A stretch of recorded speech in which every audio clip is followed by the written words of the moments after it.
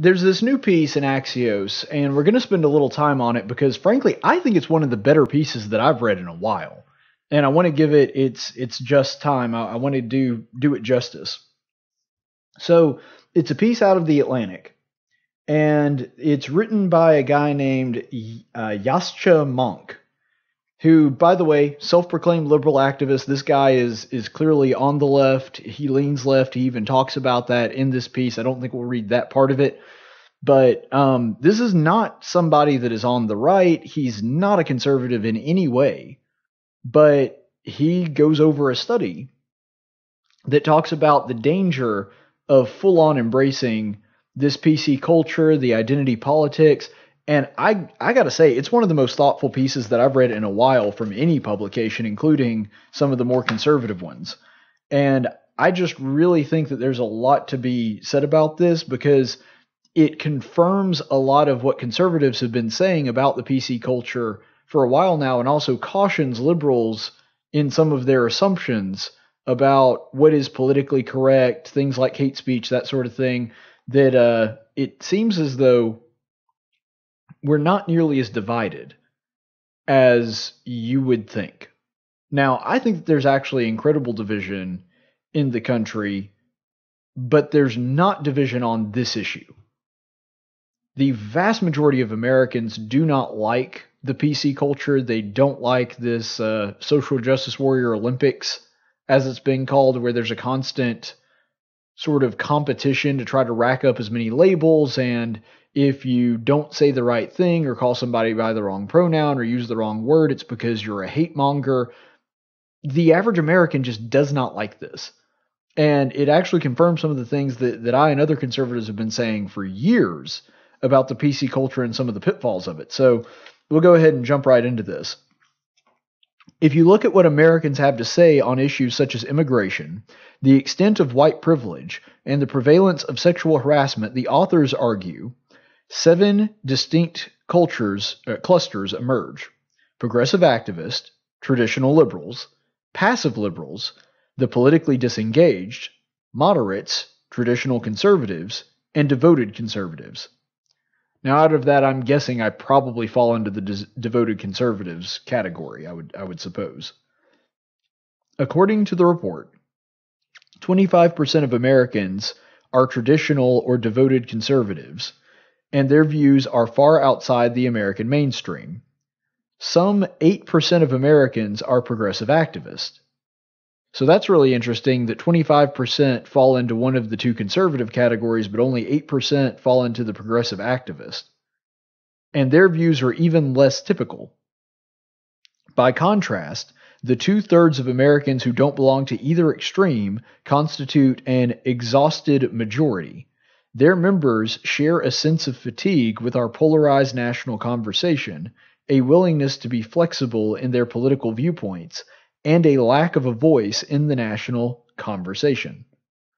That's important too, and we may come back to this in a second.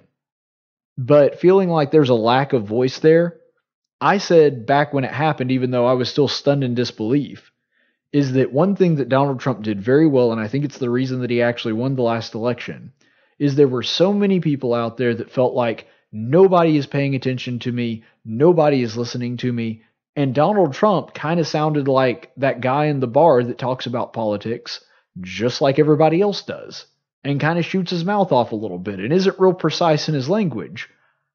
But he sounded like a lot of the people that wound up voting for him, and I think that that was a huge political advantage for him. They continue on. Most members of the exhausted majority, and then some, dislike political correctness. Among the general population, a full 80% believe that, quote, political correctness is a problem in our country, unquote.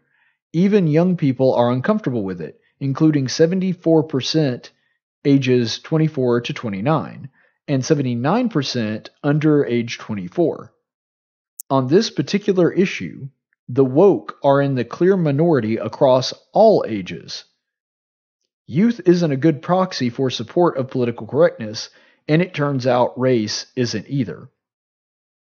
So one of the things that this really points out is there are not that many people that follow politics closely. And it's very difficult for you in your own political bubble. We all know about the bubble. We talk about the bubble, how on your social media or you surround yourself with people that politically align with you and you never hear ideas outside of that bubble. And so you tend to think that your ideas are more popular than they really are. Well, larger than that smaller political bubble of right and left, there's a larger bubble that just encompasses people that are interested in politics. And I got to tell you, the truth is, it's not that many.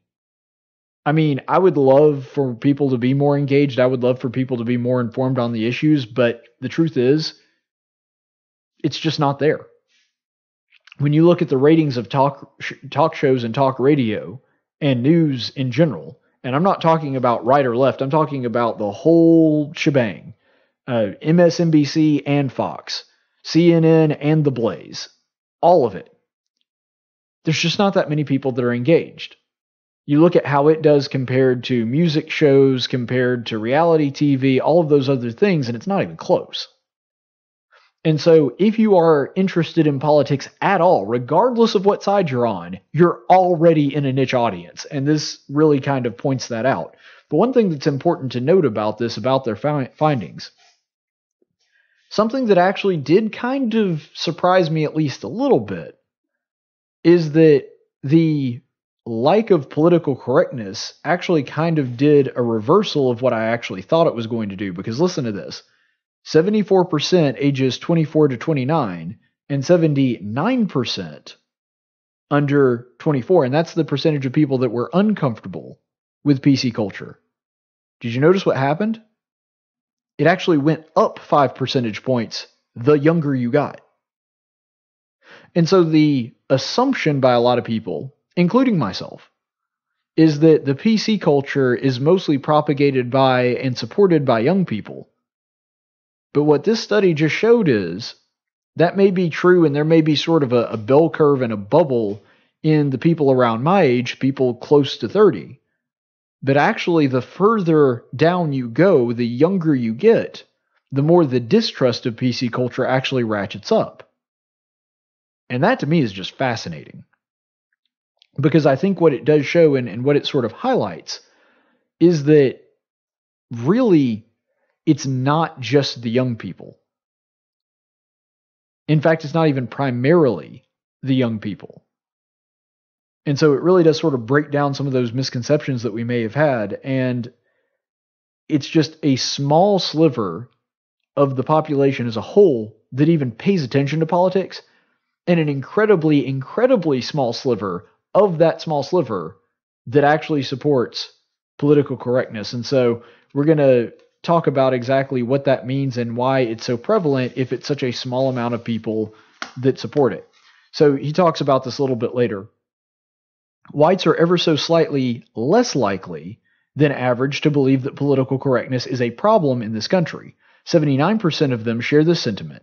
Instead, it is Asians, 82%, Hispanics, 87%, and American Indians, 88%, who are most likely to oppose political correctness. As one 40-year-old American Indian in Oklahoma said in his focus group, according to the report, quote, "It seems like every day you wake up and something has changed. Do you say Jew or Jewish? Is it a black guy, African American? You are so on your toes because you never know what to say. So political correctness in that sense is scary." Which, that is a 100% understandable stance for this guy to take. And based on what we're seeing in this report so far, this doesn't sound like somebody that's incredibly politically engaged, probably doesn't watch the news all that often, but he's looking at the people around him and saying, I feel like I have to walk on eggshells around everybody now. And that's the part of PC culture that people really don't like. He continues on.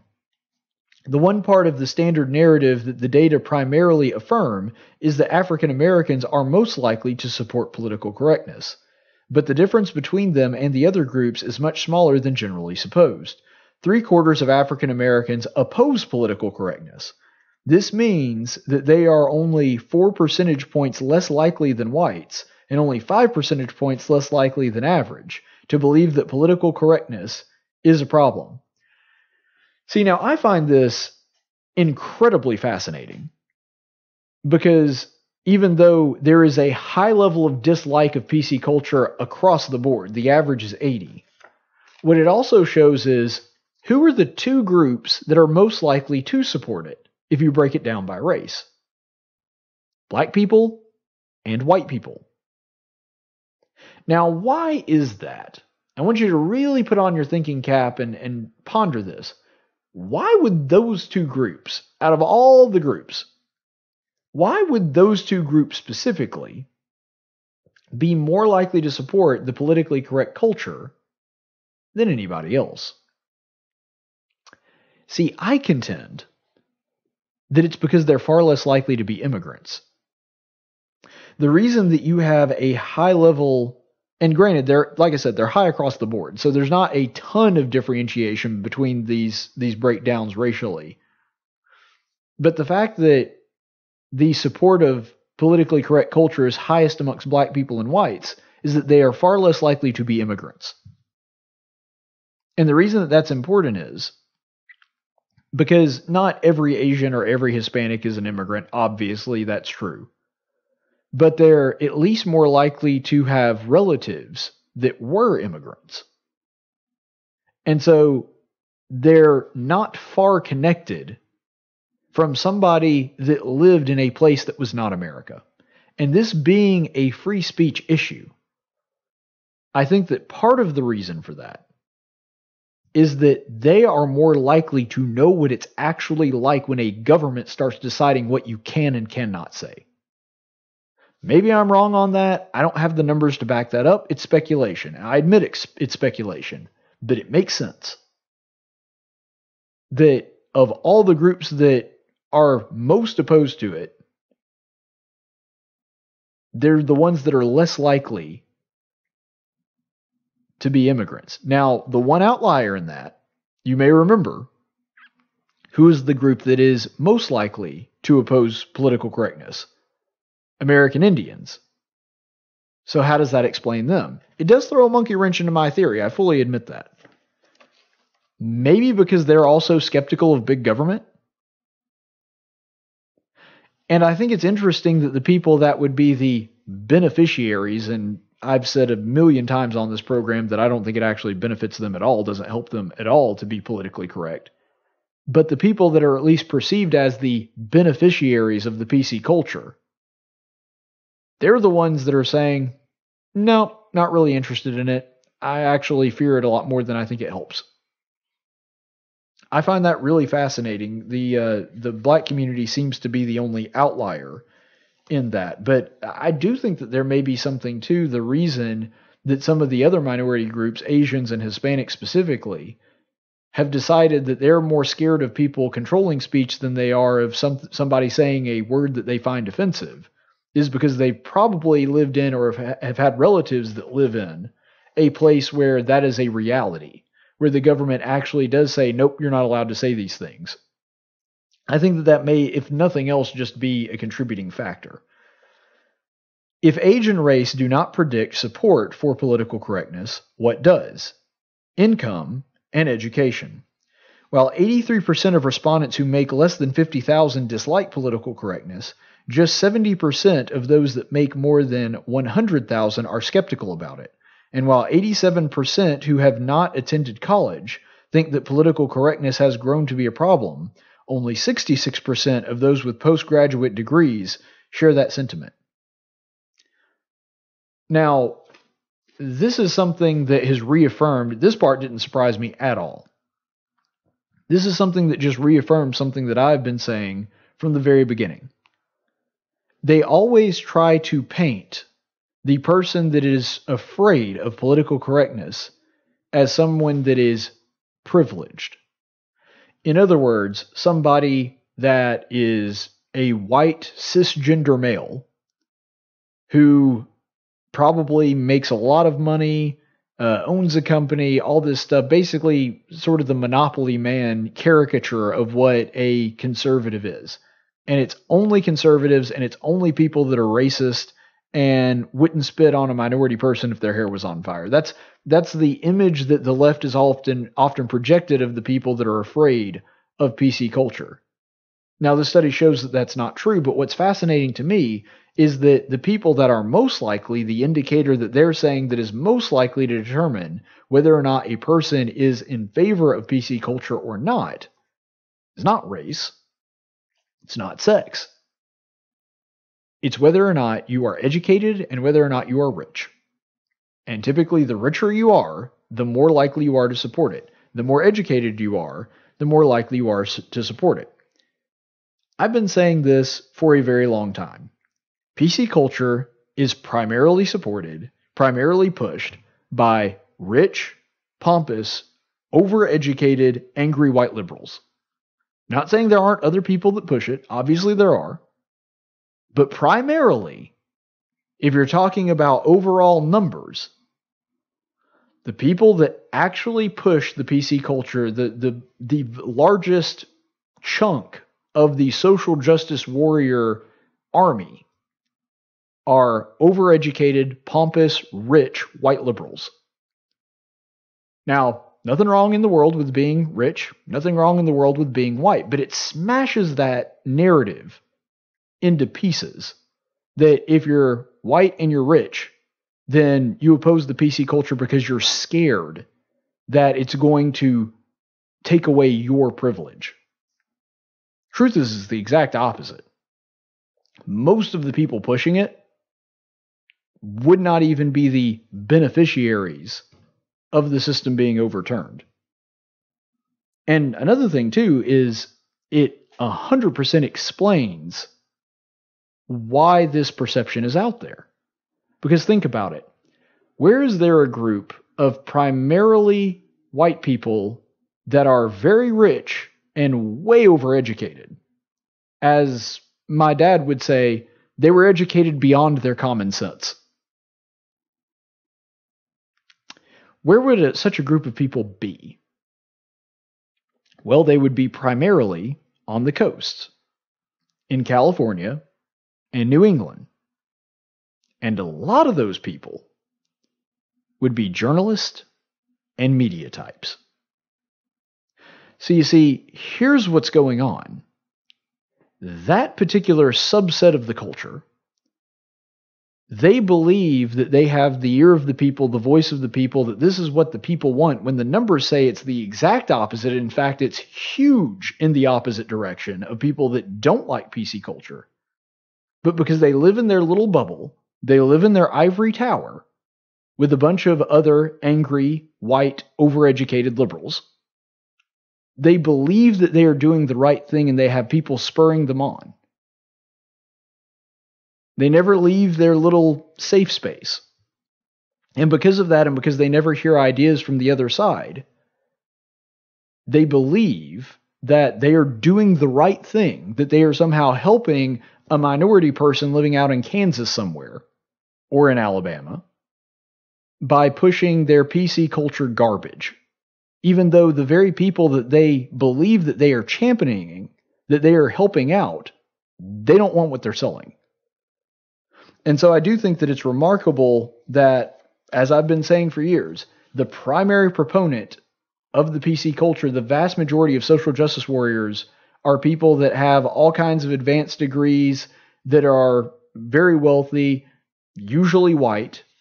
In other words, the people that they would claim are privileged, it's those very people that are actually the ones pushing the PC culture, not the minorities, because I think the vast majority of minority people have enough common sense. And I've spoken to them. I live here in the city of Montgomery, where I'm actually the minority. The average person walking around on the street looks at it and says, I want no part of it. And are wise to do so. Because even if they're not very politically engaged, they're looking at that and saying, we don't need to be prosecuting people or bringing the hammer down on somebody because he accidentally used the wrong word to describe a gay person. We don't need to be prosecuting people because they say in public, I really don't want a 30-year-old dude using the bathroom right next to my 9-year-old girl. They have enough common sense to see that. It's the people in the media and the people in Hollywood that don't. So he continues on. Political tribe, as defined by the authors, is an even better predictor of views on political correctness. Okay, that should surprise no one. Among devoted conservatives, 97% of believe political correctness is a problem. Among traditional liberals, 61% do. Progressive activists are the only group that strongly backs political correctness. Only 30% see that as a problem. Again, it's a tiny sliver of society that believes this. So what does that group look like? Compared to the rest of the nationally representative polling sample, progressive activists are much more likely to be rich, highly educated, and white. Confirms what I just said. They are nearly twice as likely as the average to make more than $100,000 a year. They are nearly 3 times as likely to have a postgraduate degree, and while 12% of the overall sample in the study is African American, only 3% of progressive activists are. With the exception of the small tribe of devoted conservatives, progressive activists are the most racially homogenous group in the country. So in other words, and I do find that pretty interesting as well, what you're seeing is that out of these groups, the dedicated conservatives and the progressive liberals are the 2 groups that are the most homogenous. In other words, the ones that are the most white. I do find that pretty interesting. That of the other races, you're much more likely to find a bunch of moderates. I don't know, I just found that fascinating. Anyway, he goes on. There is, however, plenty of additional support for the idea that social views of most Americans are not nearly as neatly divided by age or race as commonly believed.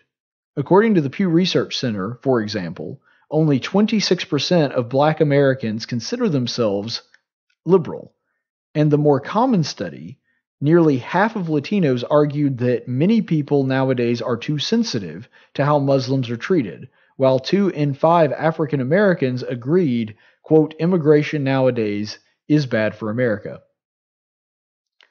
Look, I really think that all that goes down to is that the truth of the matter is, when you boil it all down to its bare bones, when you get it down to just the basics of the PC culture, even the people that would be the beneficiaries of it, they don't want to play the PC hierarchy thing that everybody is trying to do. That you have to treat Black people this way, Hispanic people this way, Native Americans this way, and then if they're Black and they're a lesbian, then there's a whole other set of rules. And if they're Black and lesbian and a tranny and also have rickets, like there's a whole other thing there. And if they're disabled, then you've got a whole... Nobody likes this playing the label game where you're trying to stack up as many as possible, and that gives you more right to be offended by something that somebody says. Nobody looks at that and says, oh yeah, that's the world I want to live in. Unless you happen to be one of the dedicated progressive activists, like they said, that happen to be mostly really rich and mostly really white. Those seem to be the only people that look at that world and go, yep, want a part of that. And so it's an important distinction. So I'll just kind of wrap this up here because I think that this is the really, it brings the whole piece together. So the fact that we are so widely off the mark in our perception of how most people feel about political correctness should probably also make us rethink some of our other basic assumptions about the country.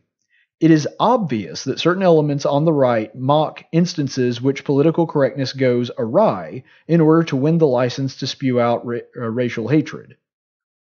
There's a small element of that. It's a minority, but yeah, it's there. And it is understandable that, in the eyes of some progressives, this makes anybody that dares criticize political correctness a witting tool or a useful idiot for the right. But that's not fair to the Americans who feel deeply alienated by the woke culture. Indeed, while 80% of Americans believe that political correctness has become a problem in the country, even more, 82% believe that hate speech is also a problem. It turns out that white progressive activists tend to think that only hate speech is a problem, and devoted conservatives tend to think that only political correctness is a problem. A clear majority of all Americans holds a more nuanced point of view. They abhor racism, but they don't think that but they don't think that the way we now practice political correctness represents a promising way to overcome racial injustice. Finally, somebody on the left gets it. Full credit to the guy who wrote this. Somebody on the left finally figured it out. And maybe there are others that just don't have a very loud voice or don't have a platform, and so I haven't seen them. So there are people on the left that have really narrowed in on this. But finally, somebody from a major publication on the left looked at the data and said, you know what? All of our preconceived notions about political correctness seem to be pretty much way off the mark. Somebody finally got it. And somebody also had the good sense to look at that data and to observe it and to consider it carefully and say, you know what this means? That on the left, we tend to assume that anybody that is in any way critical of the hypersensitive PC culture is automatically a racist. Are there people that use their hatred of the PC culture for racism? Absolutely. You've got the alt-right, you've got Milo Yiannopoulos, you've got Richard Spencer, you've got, to a certain degree, Alex Jones. I don't know necessarily that Alex Jones is a racist, but he kind of falls into that more alt-right category.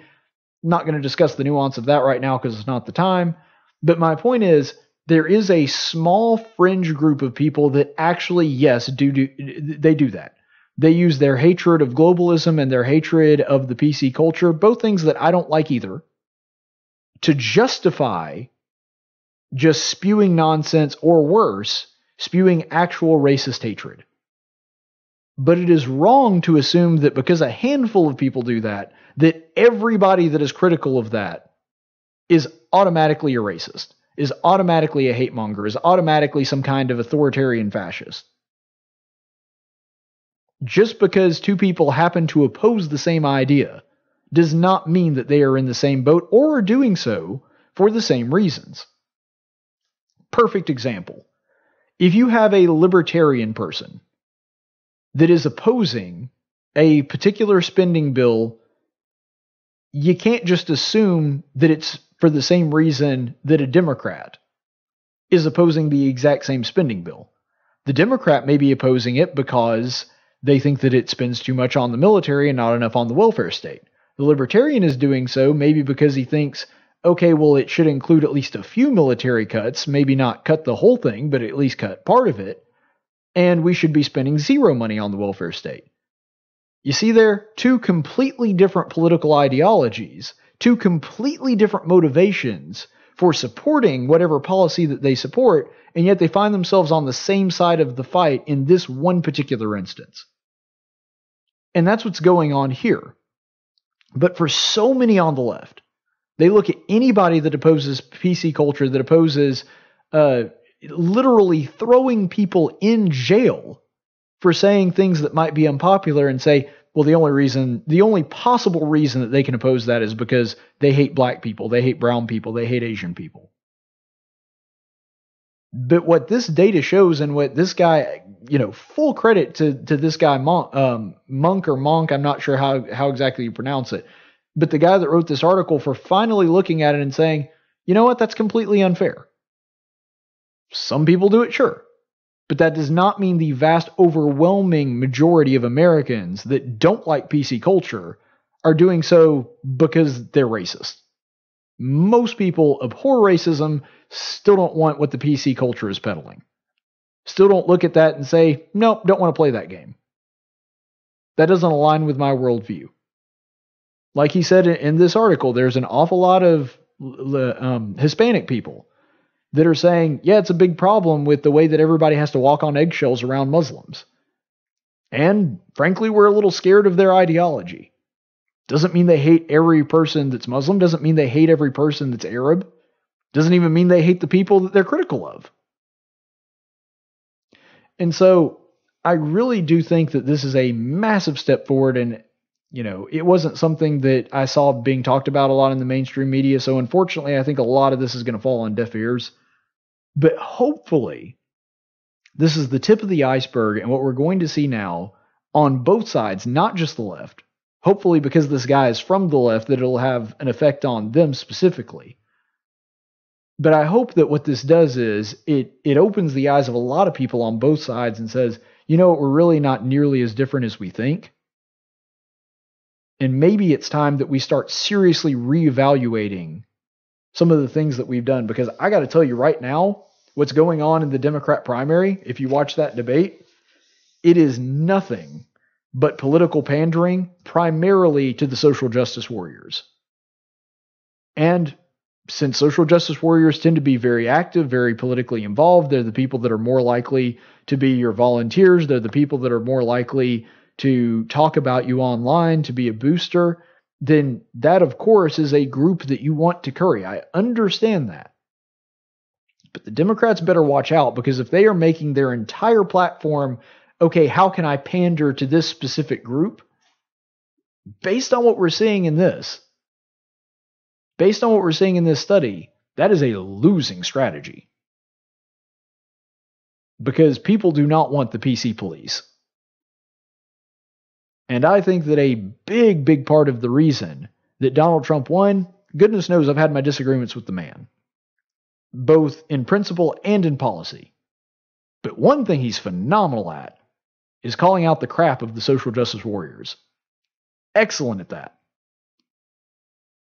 And if the Democrat wants to make that their primary thing, things like reparations for blacks and in Elizabeth Warren's case, even gays, they are going to lose, and they are going to lose in spectacular fashion if they make that the only issue that they want to talk about. Because the numbers show that the vast, overwhelming majority of Americans do not want to buy the product that they're selling.